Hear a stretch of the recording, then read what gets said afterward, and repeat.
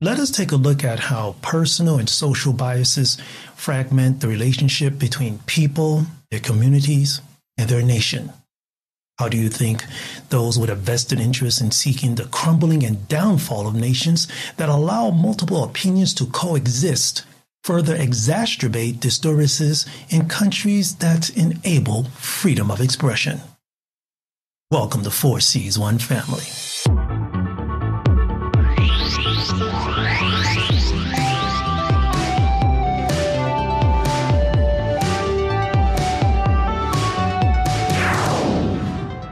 Freedom of expression has become the name card for many democratic nations. However, possessing and distributing this name card comes with many responsibilities. People living in nations that guarantee their freedom of expression must safeguard this right and maintain its proper use and existence. Selfishly safeguarding and promoting ways of thinking that are only beneficial to a preferred group or cause, interpret gathered information about topics or policies collectively gathered upon as irrefutable and beyond reasonable questioning or doubt. This disposition is commonly referred to as confirmation bias. You see, confirmation bias revolves around thinking and opinions that formulate decision-making based on information gathered through selected or preferred sources. Those with a confirmation bias often subconsciously refer to their selected references as evidence that proves or confirms that their opinions and beliefs are unadulterated facts when in reality they aren't. Those with deeply rooted confirmation bias refuse outrightly to consider opposing explanations that can be used as references to compare, contrast, shadow, or even override their own. Individuals or groups afflicted with this type of bias become encircled within an echo chamber, walled off by boundaries deeply hidden within their personal beliefs and often their souls. Some are even unremorseful about any actions they may have undertaken to express their opinions. Their beliefs and their minds confirm what they perceive taking place around them. However, their principles fail to uncover loop-sided or often prejudicial reasoning that acts like barbed wired fences, which, much like being surrounded by barbed wired fences, make them unable or unwilling to see through them and come into contact with any information that contradicts their own. Now, to nurture and enrich their focused opinions and beliefs, they subconsciously or purposely overlook other possibilities that may weaken their position. Now, cognitive biases obstruct proper scrutiny and decision-making processes that could disable biased observations that lead to prejudicial policies and practices. Sadly, selective amnesia takes over their decision-making abilities and prevents them from considering that parts of their opinions concerning events happening around them aren't true, slightly accurate, or plainly just lies. Those with a confirmation bias may feel obligated to continue propagating what they believe is true because of the impression that their actions are for the greater good of all those and things they consider important to them. Now, when coming under the influence of any type of bias, it often becomes hard or even impossible for some individuals to repress their emotions and prevent them from transpiring into very regrettable actions.